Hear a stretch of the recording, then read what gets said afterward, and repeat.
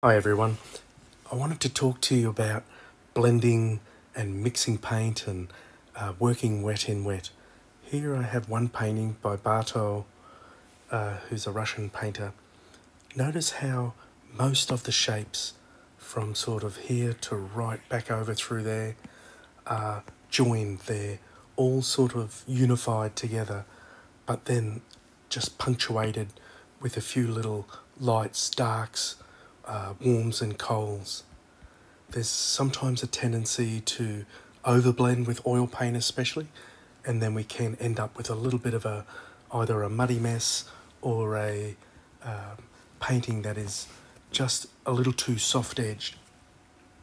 And one of the cures for that is to use, if this is happening for you, is to use a fast drying medium and then allow the paint to tack off a little more. One of the number one concerns with oil paint especially is working wet into wet. And as we can see with this painting, it's got quite a few greys in this one. This is by Penley Boyd, but he's controlled it beautifully with the punctuation, with the darks. There's not a lot of colour, and it just shows that we don't have to use colour or put colour into a painting to make it powerful. It's good clean brushwork and a good control of light and dark, especially through this area here. It's kind of buildings and lots of stuff going on, but it's still got those nice lights and edges on the brushwork to help as well. So now we hop into a Richard Schmid, and this is probably what I would sort of consider a fairly sort of colourful painting from Richard, and one of the paintings with a bit more light, natural light into it. But he's still employing greys in the distance, which will then create beautiful depth and distance to the castle in the foreground, and he's used the colour in here. And also, once we do have control of the big areas, you can then see how you can then start to just blur a few edges and break a few edges. With oil painting, the magic normally starts to happen once the paint starts to go off and starts to tack. Here's a Robert Johnson painting, a New Zealand-born Australian painter who mostly lived and painted in New South Wales or the areas of Sydney and out towards the west. And you can see he's really greyed off and muddied up on purpose the distance. And the best way to really sort of see this is upside down. And you can see how he's just got that lovely gradation of colour, allowing more yellow, more red to come through.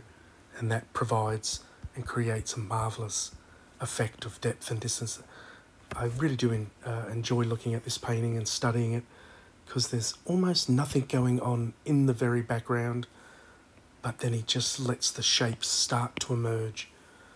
And this is probably a really marvellous example of how to create depth and distance in more of a vista, a scene that does have actually quite a bit of distance. And I think one of the true keys is just how light the blue shadows and the shadows are. There's always a tendency to make them too dark. So that's another great lesson to learn. And here is a Tom Roberts, very low-key painting. I never actually noticed for many years that it was actually a little figure walking through there, but he's used the light and the dark, and it's almost blended the whole bottom 2/3, except for that little bit of light here, into one shape, and almost losing the light or any sense of light. So I'll just cover that bottom, and you can start to see still it holds together beautifully because it has such clear defined areas. So you can see from the figure, from the darks, a little bit of warmth in here, that little bit of light going through there, and it just shows just how subtle we can paint. Oops, better get that one back, but still very powerful. And the main one is the sky, the light in the sky reflecting down into there over the bottom 2/3 or almost 80%. And here's just a classic Streeton, Arthur Streeton still life, but as this one is a little bit more muted with the colours, but then again he still has enough separation of colour and edge to really create and generate quite a powerful painting. And I think this, just to sum things up, this really brings it back to the power and the ability to apply paint, wet paint, and allow it to come off nice and clean and bright and clear and crisp, even if it is a fairly subdued scene. The one little trick that I think I've learnt to do is, say, when I'm, say, putting on, say, the red of this roof, I will deliberately make my mix a little lighter and a little warmer. I'm counteracting what may happen with wet in wet, especially when we're doing foliage. That's many of the times where we'll have quite a bit of underpainting. So when you're going to lay down some paint or lay down some areas, if it is feeling a little wet and a little too wet, a great trick is just to adapt and add that little bit more warmth and colour and brightness, because it will tone down. It is a bit of a touch and feel, but I think definitely it's like planning ahead for what we are ultimately aiming to do. So it's a big subject, colour and brushwork and everything, but I thought this was just a nice little way to touch on a few areas of how to get those nice, clean and crisp colours.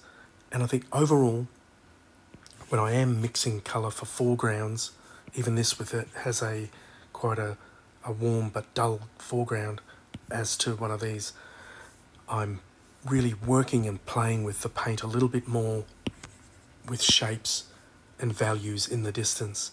But when it comes to the foreground, and even the foreground in a still life, I'm mixing the paint a lot carefuler, and especially where we do need those nice warm values, because when we think this value here is just the same grass that's in the distance, but of course the illusion is that it'll get bluer and greyer as it goes, and lacking in yellow and then red. But I do tend to overcompensate, knowing that the paint will die off.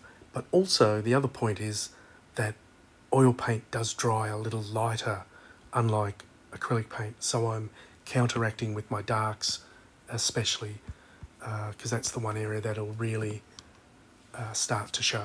So all the best. Talk to you next time. Bye for now. When it comes to art, there is no single right or wrong answer. However, there are still a lot of concepts and techniques that students need to learn to create a strong visual language. This course is designed to help you develop and find your own visual language so that you can start expressing yourself more confidently, because over the years I've studied and noted the areas where students tend to struggle the most, and then I've delved deeply into these topics. So we will cover the basics of colour, edge, how to achieve a strong contrast from light to dark, focal points, and creating depth so that you can start to use it effectively in your work.